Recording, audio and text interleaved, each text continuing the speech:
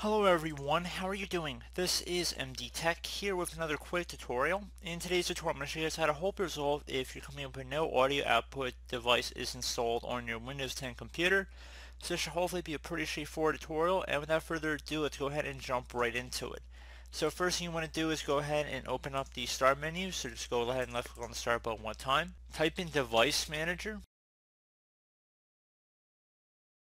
Best match should come back with Device Manager here. Go ahead and left click on that.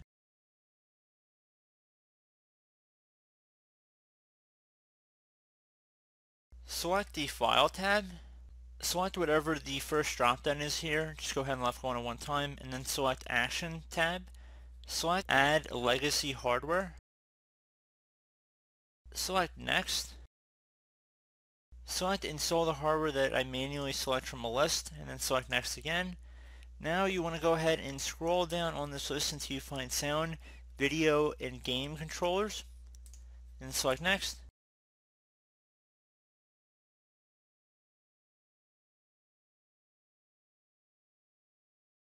Select Next.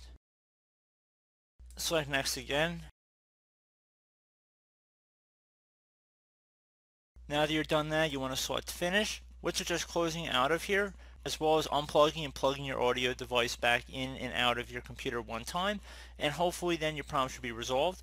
Another thing you can try too would be just make sure your system tray icon down here, your speakers are turned on, so just click on this little icon and make sure it's turned on. And also make sure your speaker audio is turned on, so if there's a button, make sure it's turned on. If there's a light indicator, make sure that's on as well. So pretty straightforward tutorial, guys. I do hope I was able to help you out, and I do look forward to catching you all in the next tutorial. Goodbye.